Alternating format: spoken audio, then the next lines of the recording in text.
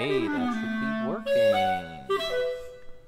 Alright, so theoretically we are in there. Can someone in chat please confirm, deny? You can hear my voice, you can hear the music. Everything is funky fresh and happy dappy. This is me doing a mic test. Should be good. I have green things. Again, please, if someone in chat could just confirm.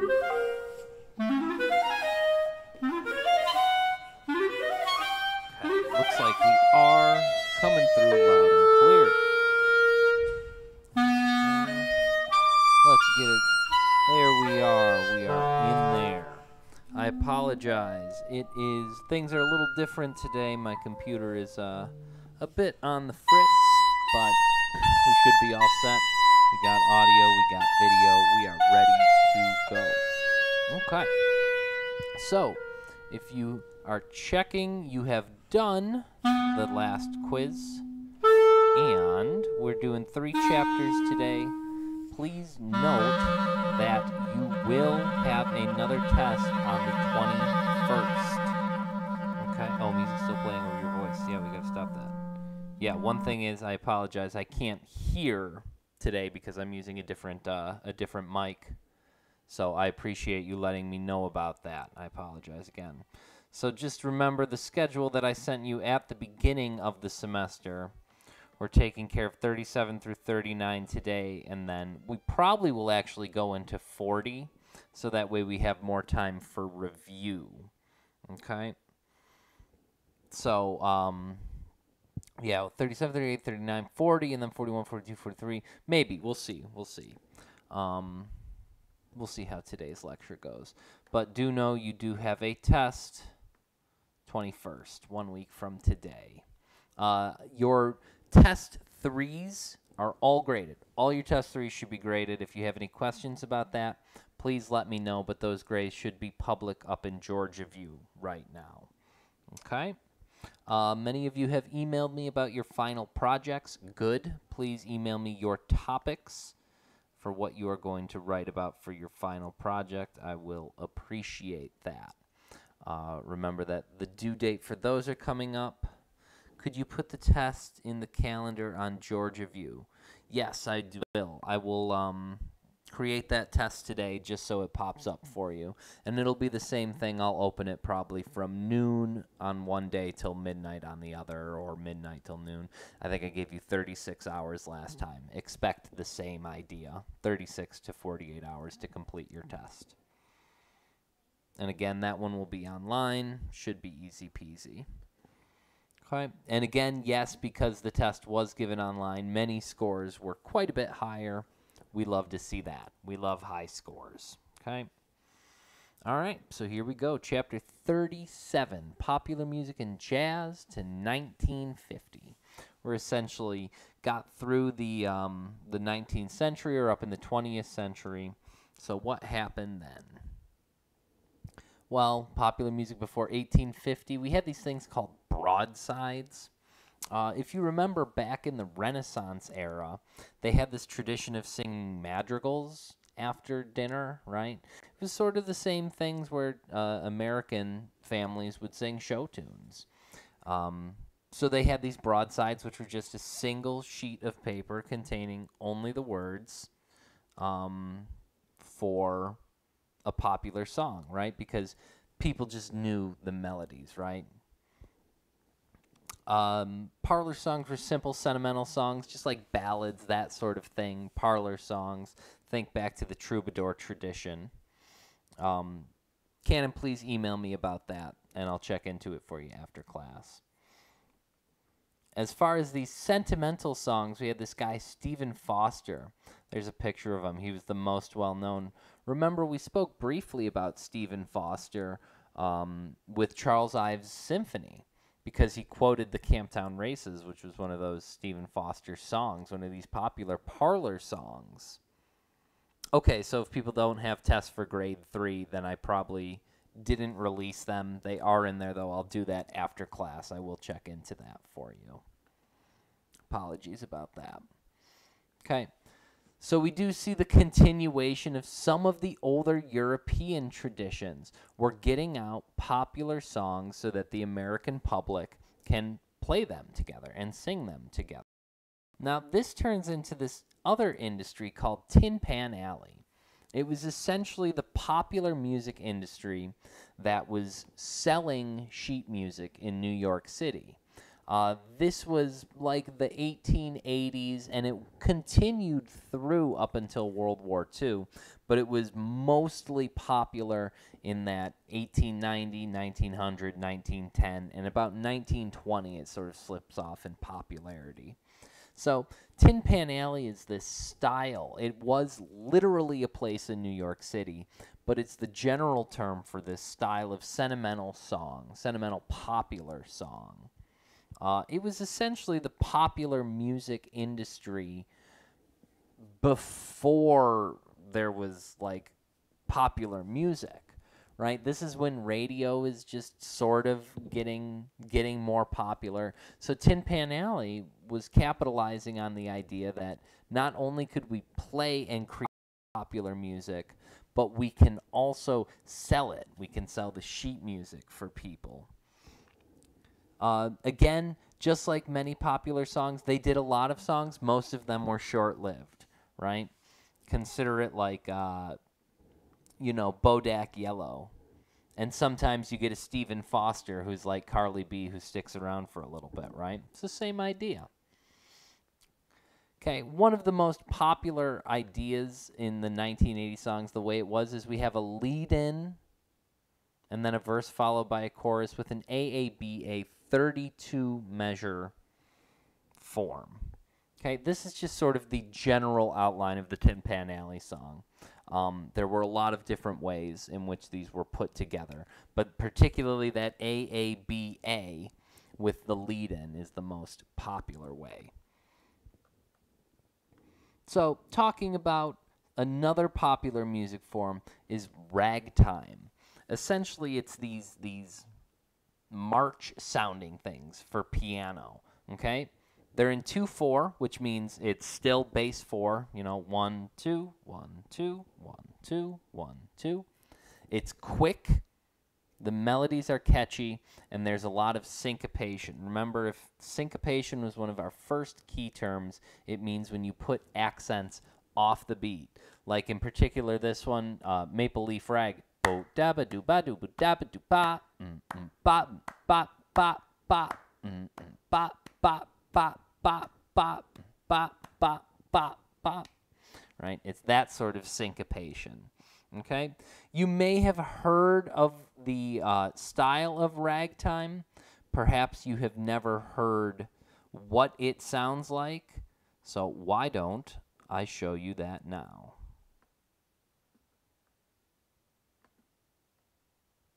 And again, Scott Joplin is an extremely important name that you need to know.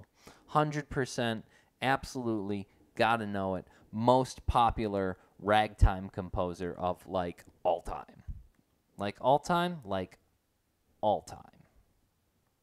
Like all time? Like all time. Yeah. Just that important.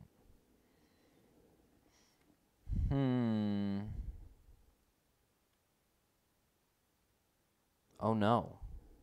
Okay, looks like we'll just have to get it somewhere else. Cengage is being finicky.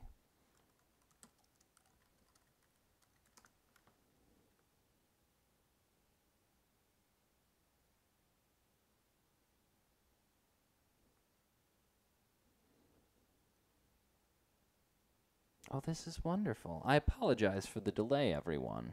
I do.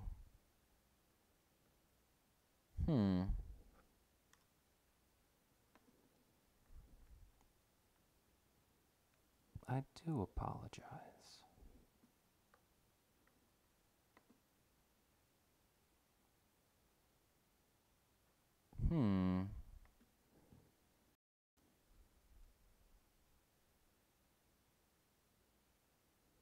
Let's try searching elsewhere.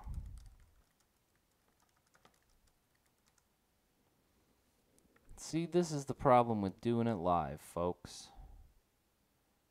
But see, that's a sad class average, yeah. Lots of tomatoes. Lots of tomatoes.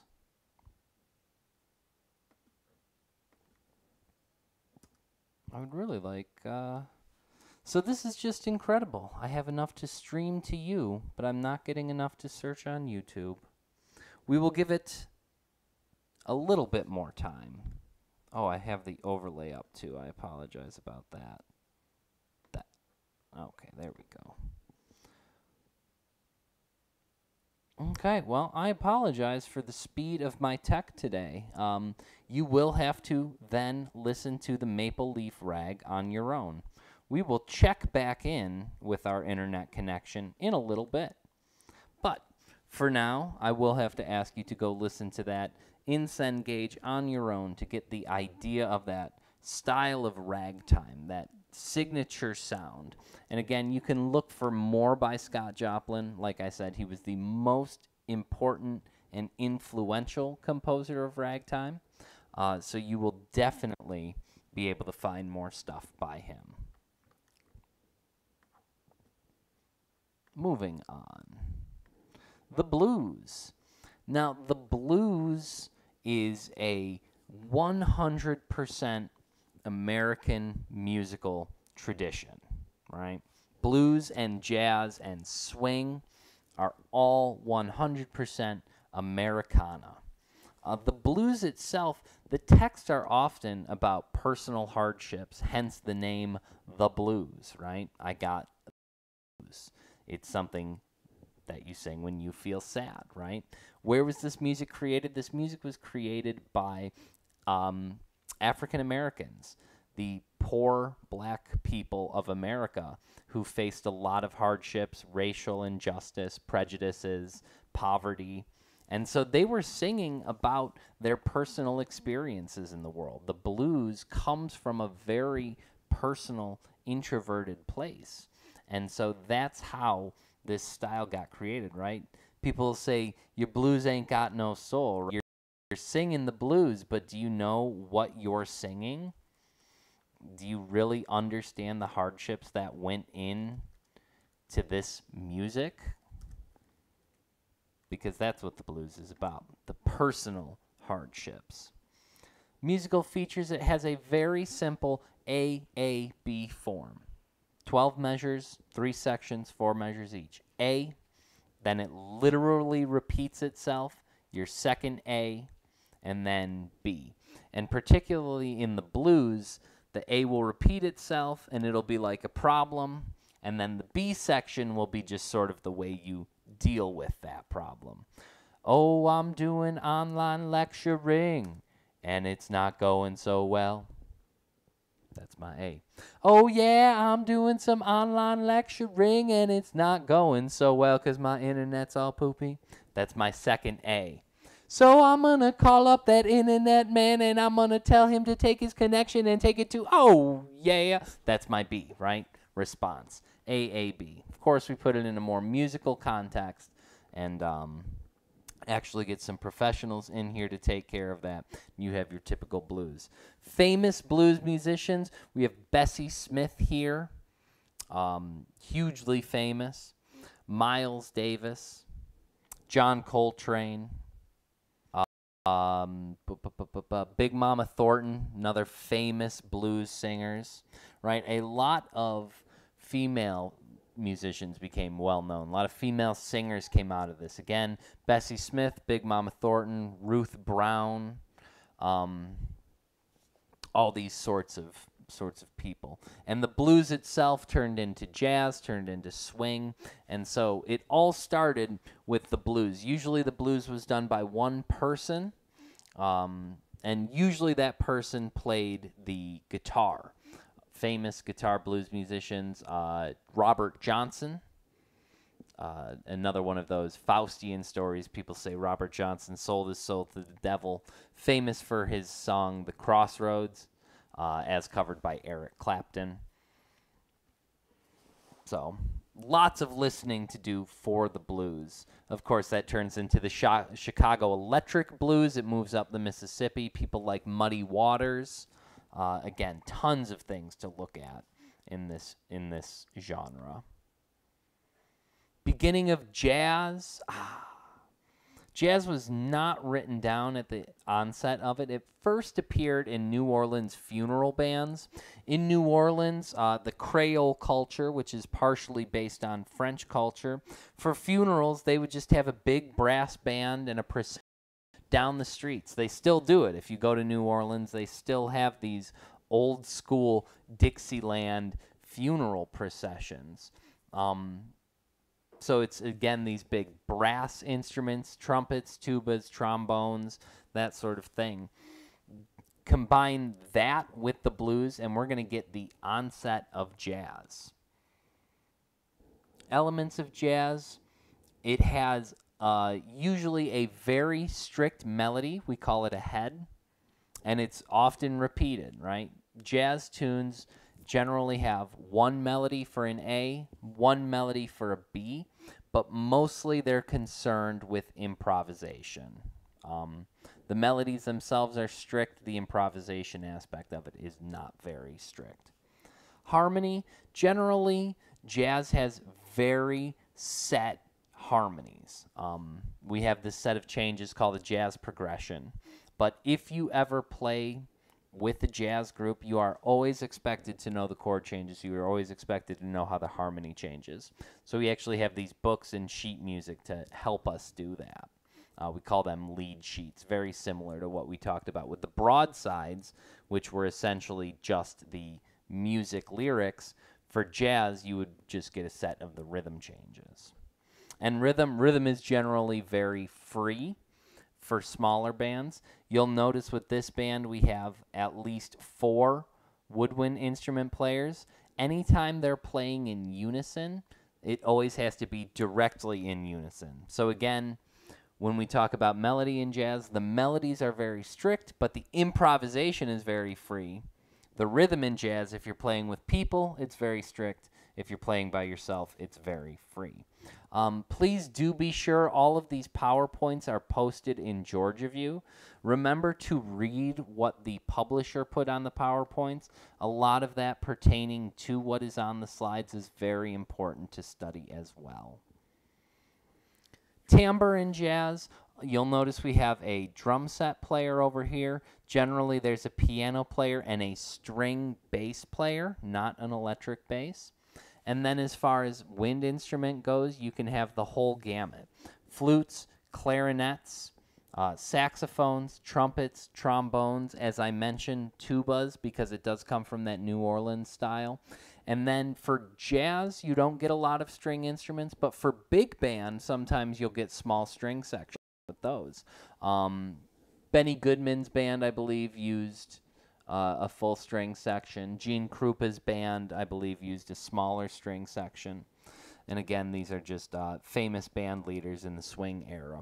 Stuff worth checking out, absolutely.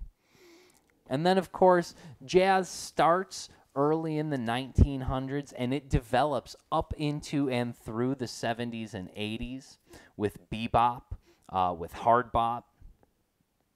But early on, we have Dixieland jazz, made famous by Louis Armstrong, boogie woogie, and the piano style of someone like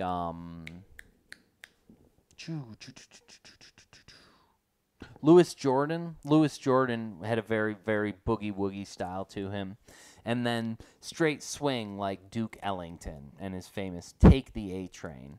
Again, I would show Take the A Train right now, but we are having still those technical difficulties, right? Take the A Train. Might we do it? Look at that red bar go. It's really interested. It's not happening. Man, have you heard about those people who are doing like marble racing? We have no sports. I actually watched some Japanese beetle fighting the other day. That's really keeping me interested. I might do some of that later today.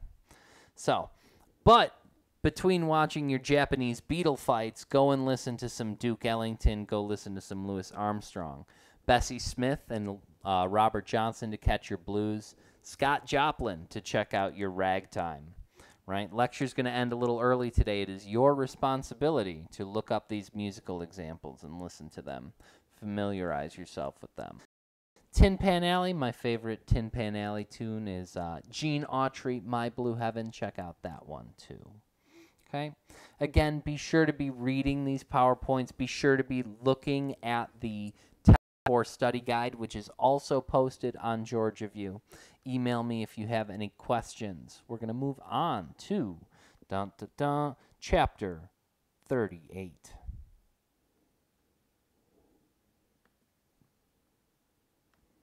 Popular music since 1950. Perhaps the easiest chapter, particularly for me, since it's what I was raised with, but there might be some that you know in here too. So, changes in social setting. Population has almost tripled since 1950, right? We were involved in that little World War II thing, right? That tiny little scrap. And we have that baby boom, right? We have all of those boomers running around nowadays, ruining our economy and all that good stuff. That was just after World War II. Husbands came home from war, got to see their wives who they were separated from for a long time, and, 9 months later. We have an increase in the economy of the United States, the rise of the American working middle class, and so this means more disposable income for your American middle class. Invigorates the economy, also gives us more money to spend on things like popular music. The only reason that rock and roll could come to exist was the fact that there was this surplus of funding in the beginning of the 60s and the 50s, in which people could spend on popular music. TV, boom, replaces the radio. Great, we love it. Now we have images, so we get great shows like American Bandstand and later on Soul Train. Radios for specific things, specific markets, right? Again, we keep a lot of the country until, right? The Grand Ole Opry, perfect example. Grand Ole Opry was a radio show, not a television show, even though that technology was there. So again, the radio can still be used for some very specific markets. More diverse recording companies, right? Back in the day, we just had like a couple. Particularly if you wanted to get like country music, you took a guy who was up in New York City and he packs up his tape recorder set and he drives down to the South and he records a guy playing his banjo music, and then he drives back up to New York and they mix and master it there. Now we start to get more recording companies around the entire United States. In particular, more representative recording companies. We have the Brill Building in New York City, which is mass-producing popular rock tunes. We have Berry Gordy and Motown Records in Detroit, the first black man to own his own recording company. Had famous people coming in there, the Jackson 5, Michael Jackson, Ray Charles, right? So we have all of these different recording companies coming up that are appealing to different artists in different markets. And minorities become more conscious of their identity. Let's just say that that's sort of a constant in the American culture. And particularly with the social movements of people like Martin Luther King Jr., and then even into the music, James Brown, right? James Brown's popular tagline, say it loud, I'm black and I'm proud. Taking a hold of his identity and really using it as a tool. Again, James Brown, Soul Brother #1 as he's called. He could not be who he was without accepting and reveling in the fact that he is a black man. It's great. Celebration of that identity is really exciting. Speaking of blues and soul music, again, this is music that was essentially taken from Africa. It came over, the musical traditions of the African people came over on the slave ships and was suppressed for that period of slavery. However, that meant they kept their musical traditions alive in the ways they can. Remember, a lot of times they couldn't make music because some slave owners wouldn't like it, wouldn't allow it. But they did what they can, particularly with religion, right? A lot of these old hymns, old church hymns, and we have a rich collection of work songs. And so all of this transforms over time to become the blues and soul music. particularly around the 1950s, 1960s. Here we have Chuck Berry. Chuck Berry, famous black guitarist, right? He has that great scene in Back to the Future, him playing Johnny B. Good, right? Interesting story. What we had in these days was segregated popular boards, right? The Billboard #1 charts. We had the blues and soul category. So although Chuck Berry identified as a rock musician, he had to appear on the blues and soul board because he was black. The first ever single that Chuck Berry gets on the rock is a little ditty called My Ding-a-Ling, which is about a tiny little bell. But you can hear the double entendre there. There's a great recording of him doing it live on YouTube. I highly suggest you check it out. So yeah, we have a lot of cultural identity things going on in the music world right now. And it just gets us so much cool music. Blues, funk, soul. Great stuff. Just great stuff. Country music was around too. It was the music of the southern white population, sung in a plain style which much sincerity, accompanied by guitars and fiddles, simple melodies, harmonies, and rhythm. Texts are realistic and often sentimental. We see a lot of parallels between the blues style and the country music style, actually. They're analogous in almost every way except who's playing them and how they're put together, right? Oftentimes the instruments are the same, the simple melodies and harmonies are the same, and the fact that it's usually a single person thing is the same. So we do have this great analogy between the blues and country music. One of those most famous country musicians, this tall drink of water here, Hank Williams. Again, one of those, he sort of represents that white hat, good boy country look to him, doesn't he? Doesn't he just look like the sort of person who will hold that saloon door open for his missus? He sure does.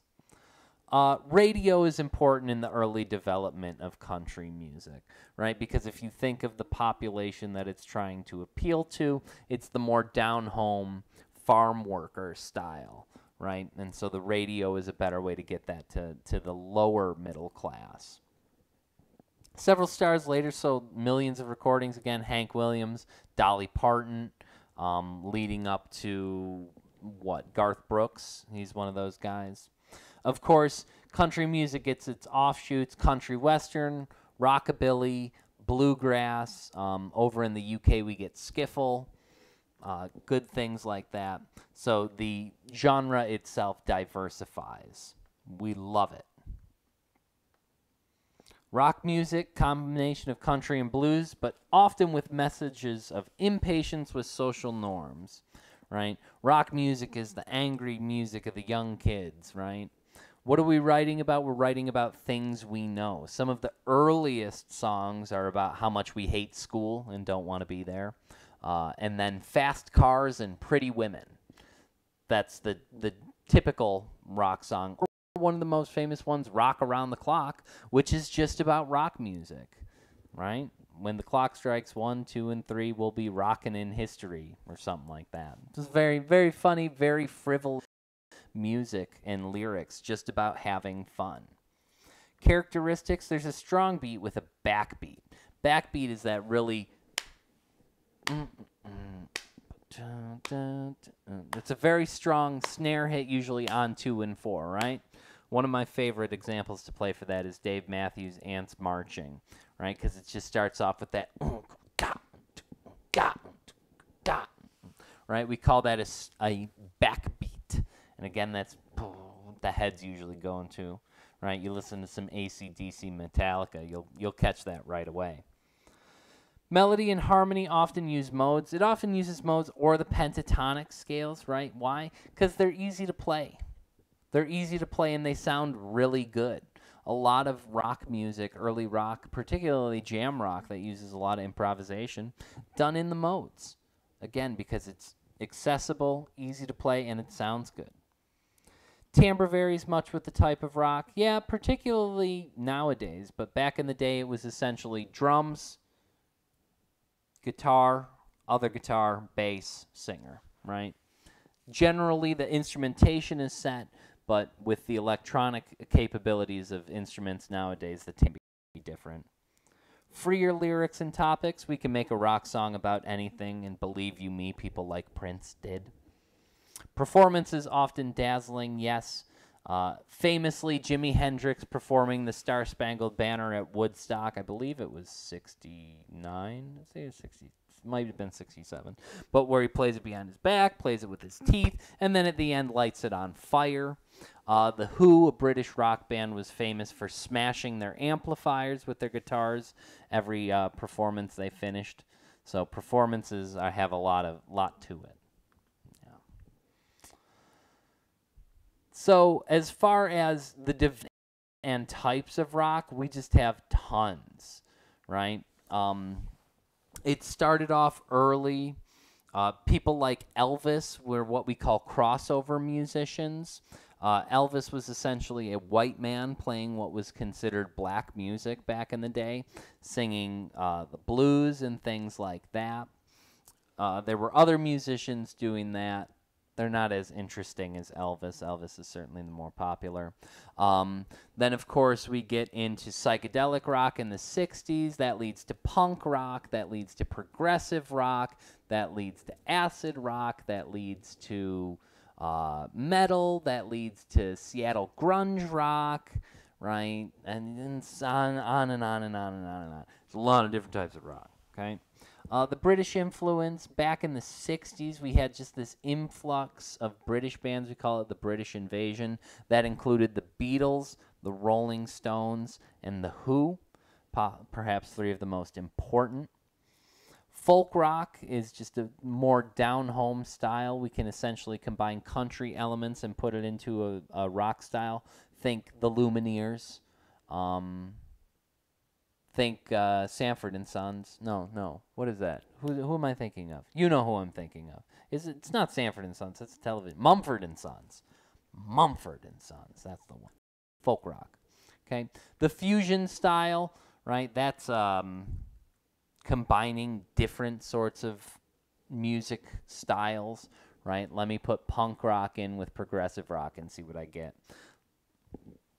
Fusion can apply to any number of genres. Satire and punk rock. Punk was very simple and very relatable. It was a very socially driven music, had a very do-it-yourself attitude. And of course, in I believe it's 1983, we get the creation of MTV, music television, music videos. Video killed the radio star, perhaps one of the greatest examples of that, right? We can show it. No, look at that sad little guy having trouble finding that site. He's very sad about it. That's okay. So go watch some music videos, particularly Video Killed the Radio Star, because I think it's hilarious.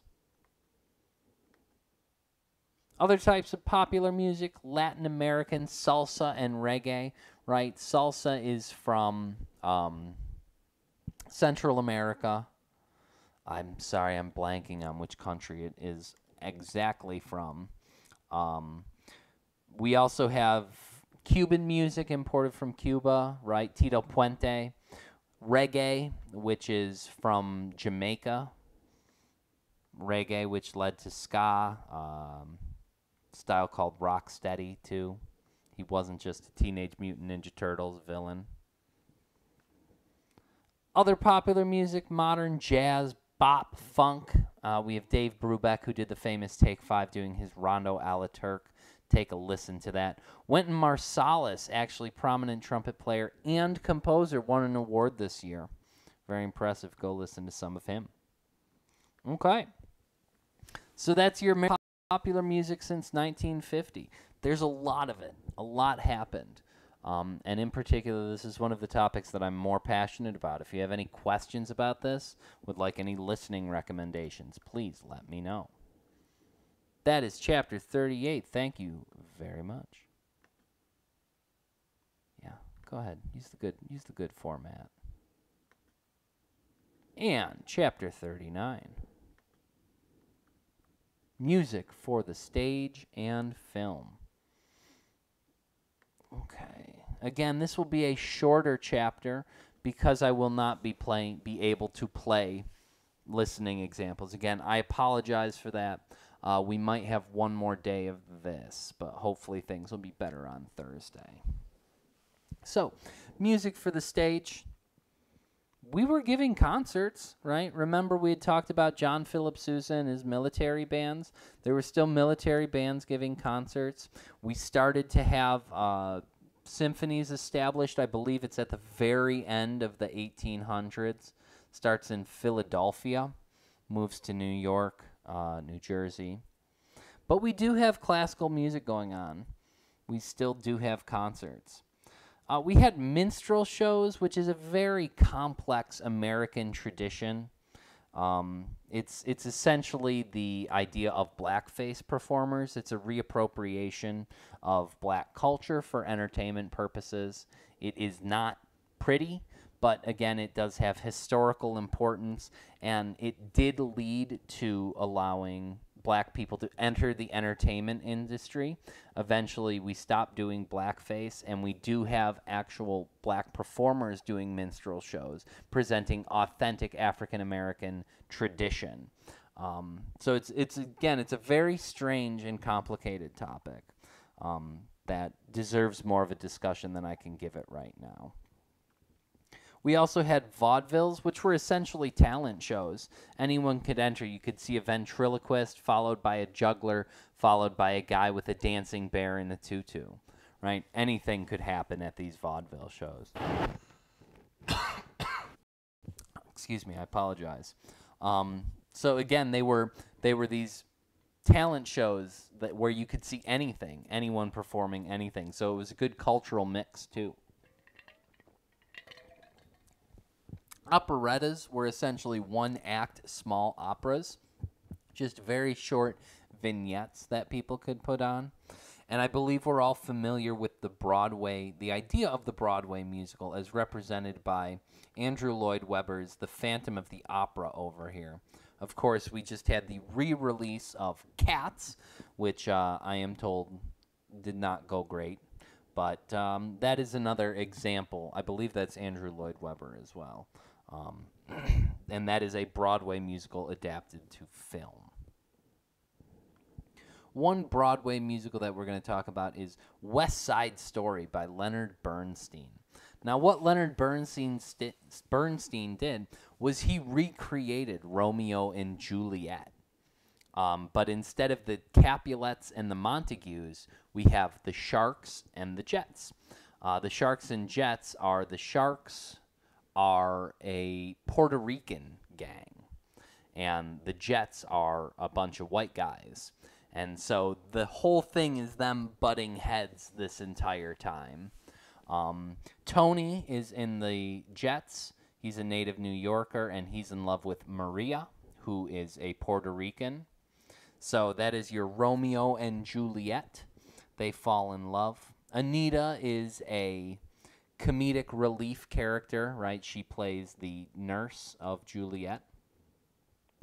And this quintet, it's actually told from 5 viewpoints, right? We have the Sharks who are going to sing, the Jets who are going to sing, Tony, Maria, and Anita, who is essentially talking about how much fun she's going to have meeting all the pretty boys at the dance, right? This is essentially them singing about going to a dance and like having a big dance-off with each other. And of course, Tony and Maria are getting to sing about seeing each other, and Anita is getting to sing about seeing all the pretty boys. So it's a quintet. They use the same theme, and they each sings their own little part, and it goes between them. It's very good. Please go watch the entire movie. It's really good. Leonard Bernstein, perhaps one of the most important music conductors, composers, and educators of the late 20th century. He worked real hard with PBS to put on a series of music education programs for kids, as well as just being a really incredible conductor and composer, too. So go watch his West Side Story. and listen to the quintet. If you do nothing else, listen to the quintet. Amazing. It's great stuff.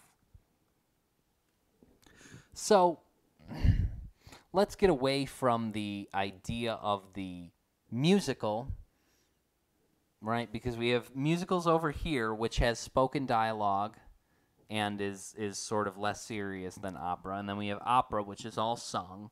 And so then we have an operatic musical, which is going to be sort of in the middle here, right? Musicals have a very different singing style to them, too. So that's another consideration of it. But we can have operatic musicals.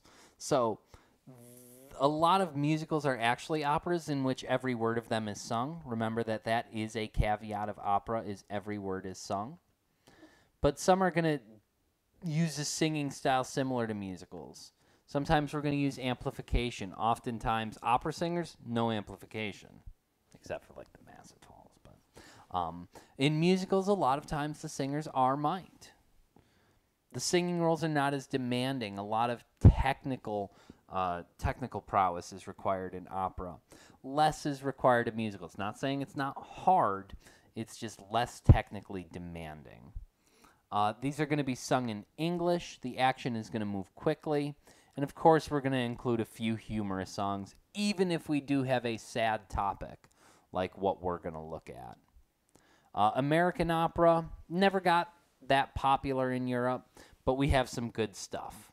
Like, we have some really good stuff. In particular, George Gershwin's Porgy and Bess. We call it a folk opera because it touches on the ideas of folk traditions, right? Remember when we talk about romantic Italian opera? We called it verissimo because it talked about normal people. We're going to call this folk opera because it uses elements of American folk music, right? And it uses a lot of topics, and it has to do with sort of the lower class of American civilization too. It uses jazz elements in it as well, which is again another one of those incorporations of an American tradition. And this is actually Bess singing to her baby at this time. Summertime and the living is easy, fish are jumping and the cotton is high. Now, one thing to note is you may have heard this little tune before, perhaps covered by a group you might know as Sublime. Yes, it is the same song. But that was originally done by this guy, George Gershwin, in his folk opera Porgy and Bess. Please do yourselves a favor and listen to that. There is a wonderful live recording on YouTube. Music for films, what does it do? Well, obviously a film's got to have music, right? It provides atmosphere. It gives us introspection on the characters. It builds continuity, and it helps let us know when the action is beginning, end. Where is it going? Is this scene finished? Should I be expecting anything? Is there suspense? Is that person a hero or a villain? I can't tell. He has a cape on. Capes are so ambiguous. Is it a good cape or a bad cape? Listen to those majestic trombones. He's a good hero, right? Music can do a lot for us. If you don't believe me, go listen to someone who recut Star Wars without the music. It's a very sad thing. Musical film. Remember, we used to have silent films, Charlie Chaplin, that sort of thing. We used to actually have live musicians to perform those silent movies. They played music during the films. It's kind of great, kind of really cool. But in 1927, we had the first of the talkies, as they were called, the first film that had music and speech in it, like actual pre-recorded sound. Many excellent composers of film music exist. In Asia, Tandoon. In America, we have that John Williams, right? We've discussed some people who did film music. Nikolai Rimsky-Korsakov. He was one of the Russian Five. I just watched a Mystery Science Theater 3000 that had a composition by a soundtrack by Nikolai Rimsky-Korsakov. So a lot of classical music composers did film music too, and a lot of film music composers are just as good as classical music composers. So if you've never seen the film Psycho, it is a thriller. It is very interesting with the crazy plot twist at the end. And the music is used for great dramatic effect. It's very difficult for me to even talk about a scene in which the music sets an ambiance for something. But I'm just going to tell you right now. Woman gets killed. Beep, beep, beep, beep, beep. If you ever heard someone do that, that's literally having to do with the soundtrack to Psycho. Check it out. It's very good, right? If you haven't seen the movie itself, it's a very good movie. Just one of the cinematic classics. Do yourself a favor, though, and view the YouTube clips posted in Cengage. I will make sure to download video and audio for the lecture on Thursday, just in case I have to teach from this computer again. I do apologize for that today, but I believe I provided you with information to seek out the listening examples that you need. If you have any questions, please email me, and I can generate a list for you. Other than that, that's going to be everything for today. We're ending a half hour early to give you some time to look up those audio clips. I will be around for at least the next half hour, and remember, you can always reach me by email or on GeorgiaView, and I'll get back as quickly as possible. Remember to confirm your paper topics if you haven't. Papers are going to be due very soon. Remember, you have your concert reports also due. All of those due dates and uploads are done through GeorgiaView. So if you have any questions about that, let me know as well. That'll be all for today. Thank you, everyone, as we continue to go through online education in the spring of 2020. Hope you all have a good day, and we will see you on Thursday.